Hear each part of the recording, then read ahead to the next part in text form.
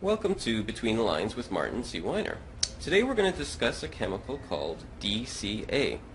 In 2007, researchers out of the University of Alberta discovered that it had remarkable potential in animals to cure all sorts of cancers, at least put them into remission or to decrease their size.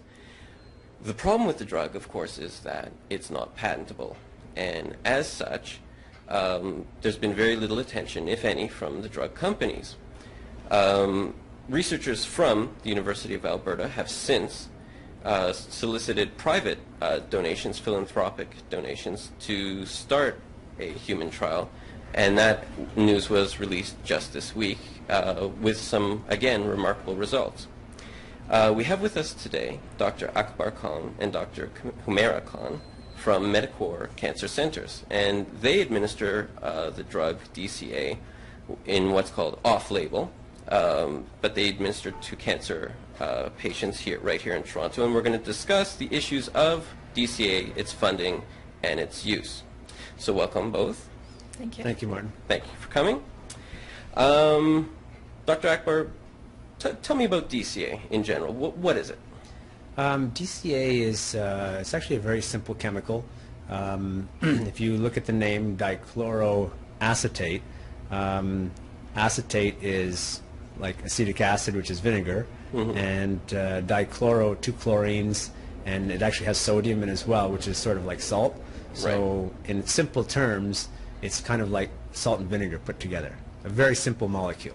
Salt and vinegar.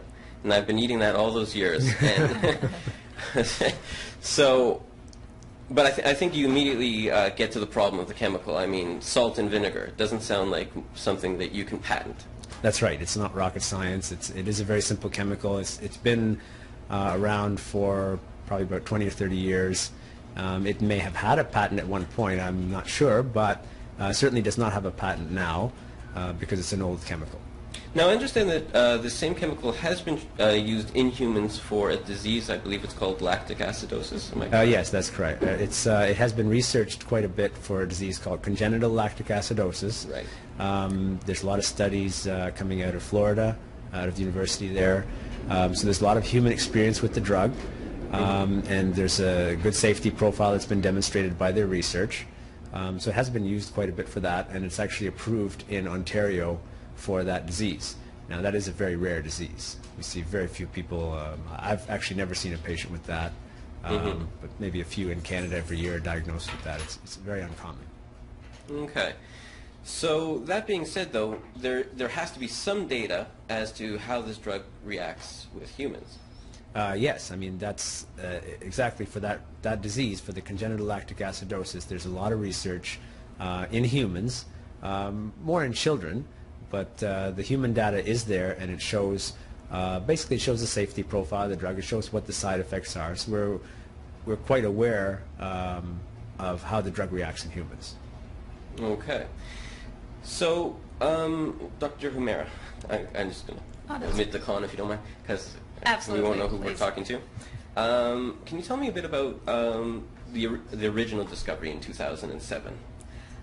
Well, in 2007, researchers at the University of Alberta basically had taken human tissue cancers from the brain, lung, and colon, and they had breast, and they had transplanted into rats and given them dichloroacetate, and they realized that after a few weeks of treatment, the size of the tumor shrank considerably.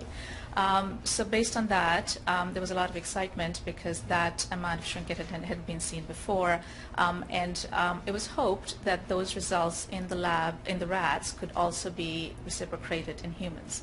And based on that research and the fact that DCA had been around for a while and there was human data available, a lot of patients came to us saying, there's this research, is there anything we can do with it?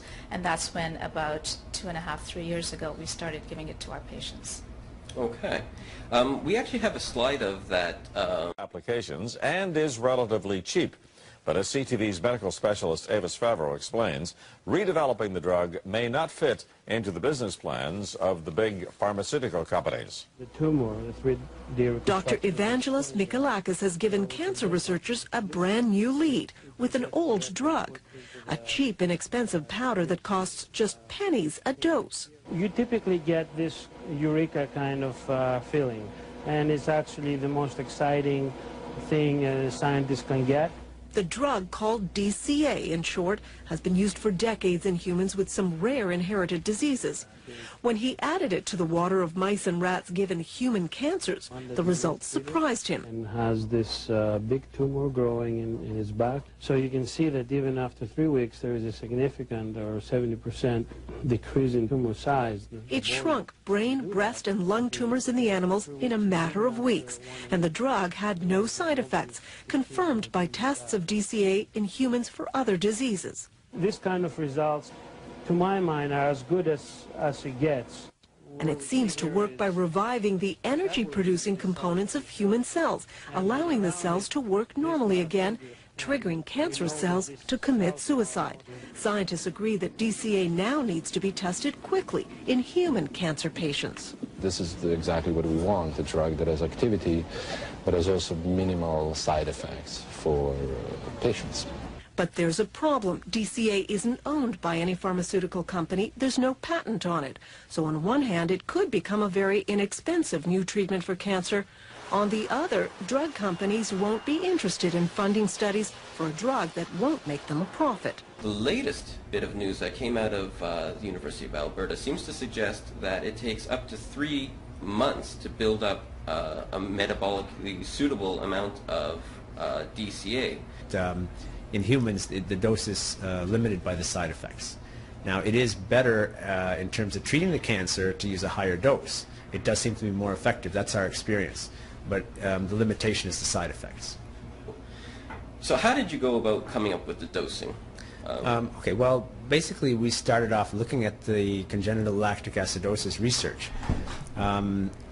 The doses they were using in children range from about 25 to 50 milligrams of the DCA per kilogram of body weight. So we looked at that and we said, okay, here's a dose where we know what the side effects are, we know what the effects are in humans. Let's be conservative and start lower than that.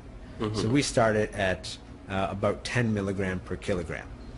And so we started treating a few patients.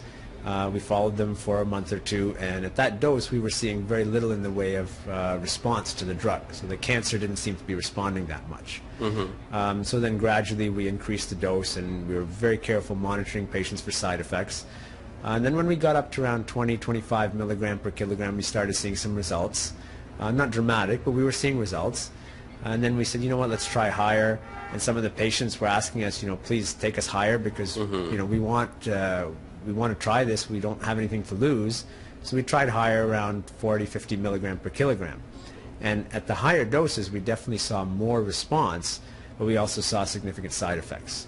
And just for the viewer, what were some of those side effects? You mentioned some neural toxicities, but I mean, what does that really mean? Like, yeah, so what it really means in practical terms is you can get numbness in the tips of your fingers or in your toes. If you ignore that, you can start feeling pins and needles. It can progress, so not just the fingers, then the whole hand will be involved, or the arm, and not just the toes, it'll progress up to the foot, the leg. And again, if you continue to ignore it, you could get paralysis. Other side effects that we saw were sleepiness, memory problems, confusion, and at the high doses some patients had hallucinations. They were seeing things that weren't there. There were some behavior changes that we were seeing as well, sometimes stomach upset. Now, these side effects, you know, clearly they were significant, so once we dropped the doses down, then we found that we were able to control the side effects. And then there was the other thing that we found was, because the drug, as you mentioned, tends to build up in the body over time, we found that after 2 or 3 weeks, that's really when patients started to get side effects, when the drug was building up. Right. So based on that, instead of doing a continuous treatment, we decided to do an off and on treatment where we would give the drug for 2 or 3 weeks and then give the patients a break. And that allowed the drug to clear from the body, and that helped to minimize side effects. I understand, though, that even in the case of very severe side effects with DCA, they're typically reversible. Is that true? Yes, that's correct. The worst side effects would be forgetting where you are, start seeing things, hallucinations. That would be reversible in a matter of days. The nerve problem, the nerve damage, the Right. so-called neuropathy, that's something that might take weeks or months to reverse, but it is also reversible. But it does reverse. It does reverse. Compare, if you can, the side effects of DCA, statistically speaking anyway, with the side effects of, say, some harsher or some more mainstream cancer treatments. Well, DCA is very, very gentle compared to the other chemos. Patients who've had chemo, they can be pretty much bedridden a lot of times. There's a lot of nausea and vomiting, which is very limiting. Again, hair loss. So a lot of our patients come to us because they don't want the harsh chemotherapy.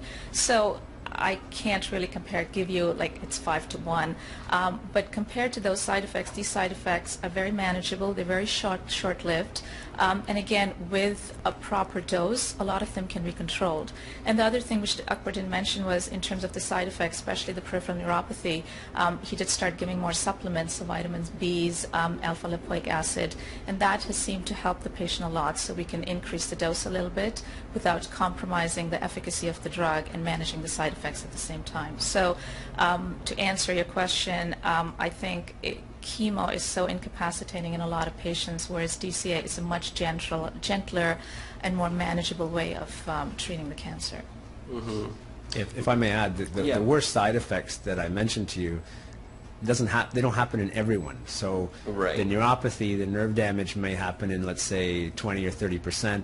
Again, it depends on the dose, and the confusion or hallucinations really probably less than 10% of the time. Right. We have a slide of your side effects, and basically it shows that no side effects are present in about 44% That's of correct. people. Yeah. So, and these hallucinations, et cetera, seem to be around 2%. So, I mean, Right. So, I mean, while the side effect itself is pretty severe, it's a very low occurrence. Right.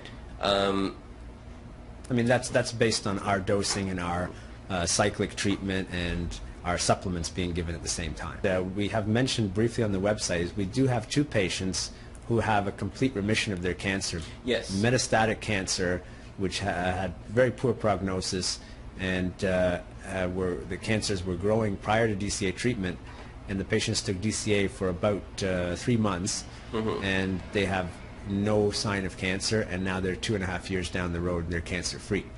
And those patients, we did not use excessive doses. We did not use 50 milligram per kilogram dose. I believe it was closer to about 25 milligram per kilogram. So we know that you can have a dramatic response even with a more modest dose, but we don't know who is going to respond that way.